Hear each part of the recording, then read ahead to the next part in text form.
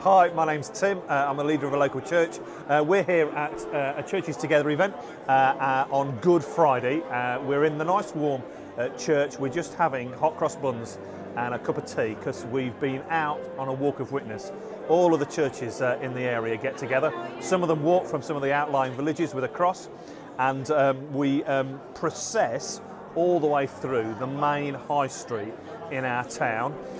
We stop and sing at various points, and then we get to a kind of a market square area, and then we remember what it is that happened on the very first Good Friday.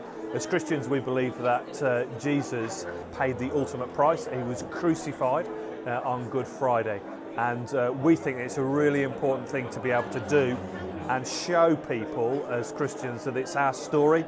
And that we need to make sure that people are aware of that story.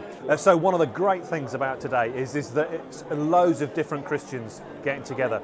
It doesn't matter whether it's Anglicans or Methodists or Pentecostals or Baptists or Salvation Army, all of them and many more are all represented here, and we all get together because we think it's really, really important that it's churches together. And it gives us a great sense of there's more than just, the few people that we might experience in church on a Sunday. There's a whole host of us throughout our towns and our villages who are followers of Jesus.